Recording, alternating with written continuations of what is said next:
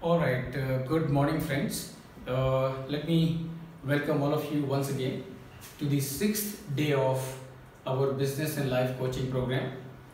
Today we are going to cover a very important aspect for any business or for any entrepreneur or any startup, for that matter anybody. What we're going to cover today is cost and costing. In my experience, generally it is seen an entrepreneur or a businessman is quite focused on the production, on the marketing, on the finance, on the procurement, but they tend to ignore the cost and costing, and which, let me tell you, is very dangerous, because if you do not have a handle on your cost or your costing, then you might run into many difficulties which can't be undone, which cannot be, you cannot reverse the effect of those mistakes. So why it is important for a businessman or for an entrepreneur to have a good understanding of cost and costing.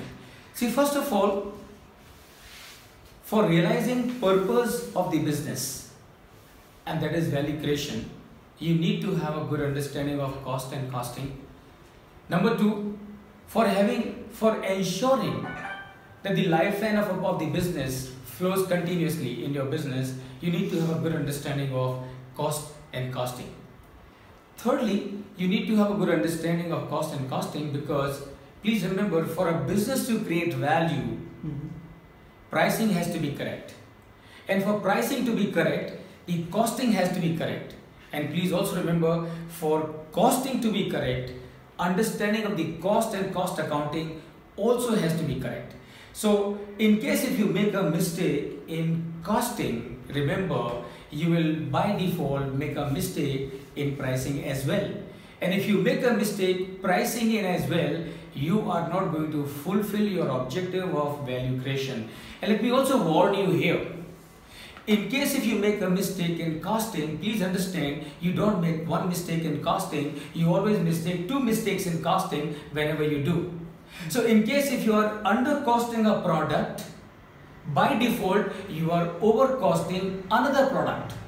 Why? Because the cost that should have been loaded to product A, it is not being loaded to product A, and that means by default it is getting loaded onto product B.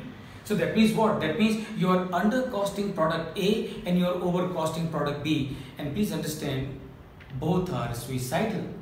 And why both are suicidal? Because if you are under costing a product A, there is a full possibility that you will underprice it. And remember, if you underprice a product, the product is going to be sold like a hot cake. So ये जो आपका product है, this product will sell like a hot cake. But remember, every time you sell a unit, you are going to make a loss. Yes or no? Isn't it? Right? And likewise, if you are over costing a product, then chances are you will overprice it. And remember, if you overprice a product, your product may be very good. But if the product is overpriced, remember, nobody is going to buy that product, and you will end up in a situation where you will have to carry a lot of inventory, finally write off that inventory and suffer a loss. And therefore, it is very important for a businessman or for an entrepreneur or for anybody else for that matter to be very good in cost and costing. Another reason as to why do we need to be good in costing and cost accounting is to understand the difference between the cost and the price.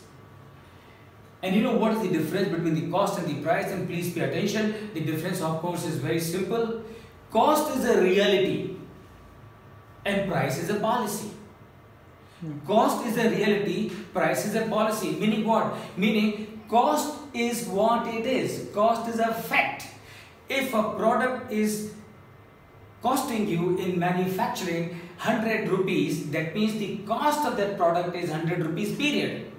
You might make a mistake in doing a correct accounting of the product, and therefore you might feel that the cost is 90 rupees. Remember, the cost is not 90 rupees, the cost is 100 rupees. You have made a mistake in costing of that product and you are thinking that the cost of that product is 90 rupees.